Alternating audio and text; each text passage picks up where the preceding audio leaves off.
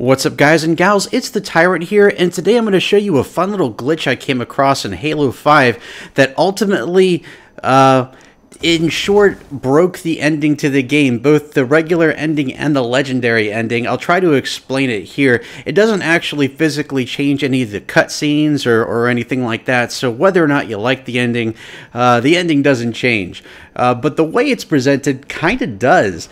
So I'm here on the last mission, and if you can't tell what I'm doing, if you've seen my Mythic walkthrough, and I also have another separate walkthrough just on how to do these skips, I'm skipping the last part, or actually almost the entirety of the mission Guardians in Halo 5. It's the last mission of the game. And when you get to a certain point and you have to ground pound back into the map, it's time-based. You have to use audio cues to do it. I'm not exactly sure what happened here, but I think that I was maybe half a second off on timing it just right, and I should have died right here. But what ends up happening is I line up for the ground pound, and it won't let me actually charge the ground pound. It won't let me do anything other than just look around. And miraculously, it just teleports me back into the map. It's not supposed to do that, but it just did it anyway. I thought that was kind of cool. What happened next, though, I really didn't predict. So the music that's playing during the core sequence of the mission, when you're supposed to go around destroying the cores, it doesn't stop, it just keeps going. Now, we've seen a similar glitch to this before in Halo Combat Evolved, where after you finish the mission, the Maw, sometimes there's background music still playing over the Maw finale music. And so this is kind of similar to that. The difference is, with Halo Combat Evolved, that background music stops when the credit starts and the regular music starts up again. Here, it didn't stop there. It actually keeps going through the ending to the game, through the CGI pre-rendered cutscenes, all the way through the extended credits, and even to the legendary ending. Goes all the way there until the game basically just restarts. And so what I'm about to show you is exactly what happened when I was recording the game.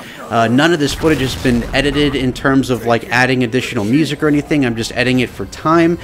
So take a look at it and see what you think. Now, does having the different music change the mood of the ending for you? I want you to let me know. And so without further ado, here we go.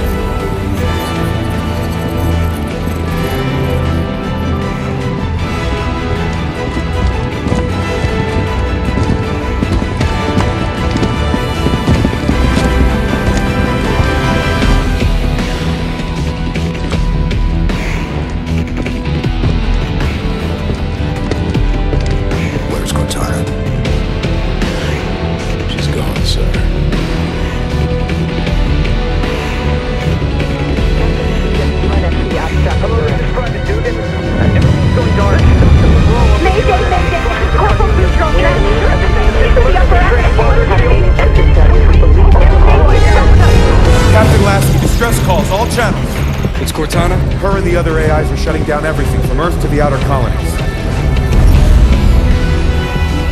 Roland? Found. Hide and seek's over, Infinity.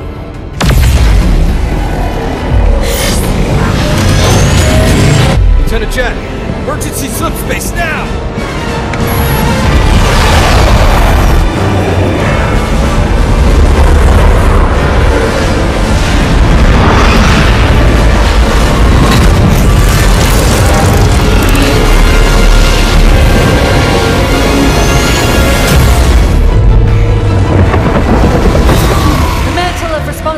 For the galaxy shelters all, but only the created are its masters. We're in the clear, Captain. Can she track us? No reason to think she can. Continue random jumps. Steer clear of major settlements. We're just gonna run? Only until we can find a way to fight.